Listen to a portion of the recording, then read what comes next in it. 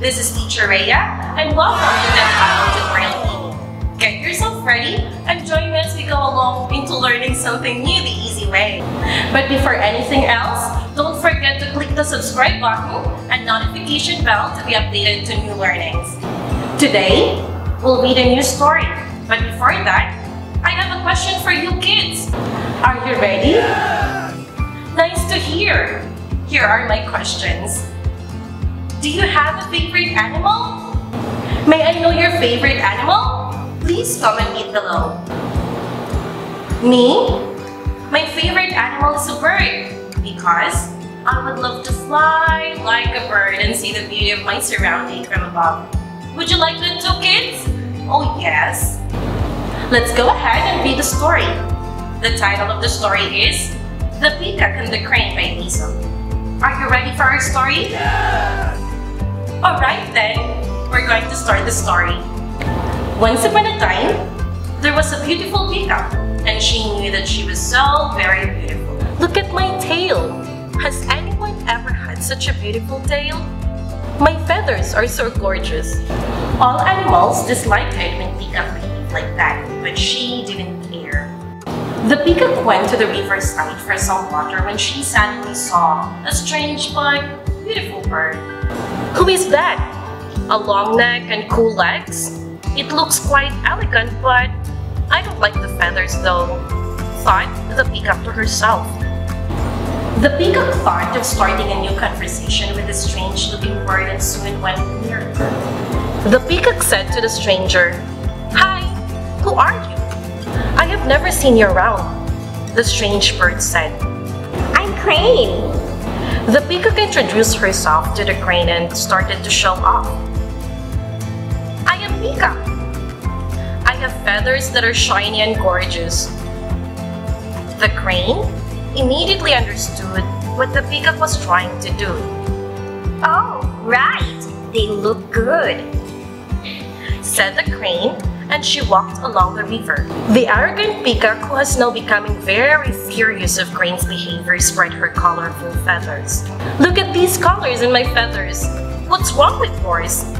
They look gray and dusty, said the peacock. Yes, you are very beautiful, but I don't envy you at all, replied the crane. What? Don't lie. How could you not envy these beautiful feathers? Asked the peacock angrily. I can fly high in the sky with my wings. I travel around the world and go wherever I want, high enough to see the beauty of the earth. What can you do with those feathers? Grooming and showing off? What else can you do? It seems you look good outside, but not inside, she asked Peacock. The peacock had nothing to say to the crane.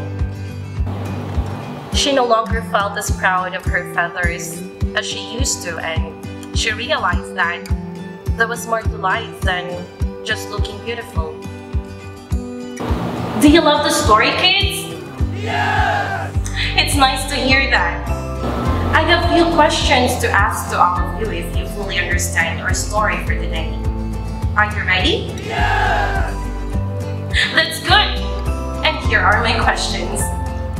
First question, who are the main characters of the story? Very good!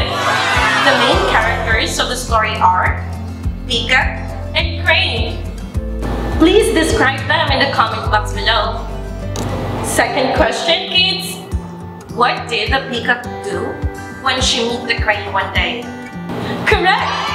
The peacock scoffed at the crane's colorless and boring feathers. Third question. Was the peacock proud of her feathers?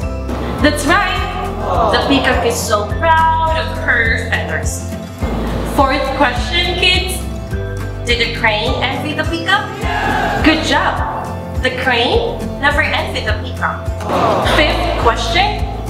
What can the crane do that the peacock doesn't? That's right, kids! The crane can fly high along the clouds and the stars and can see the beauty of the earth. Kids, always remember, never be so proud of yourself. Be humble always and listen to your parents. I hope you had fun with the story of the Peacock and the Crane today. Remember, learning is fun when it is made easy. This is Teacher Rhea, your teacher agent for today. Stay tuned for more learning content only here on Daily Oral Tutorial TV. See you again next time!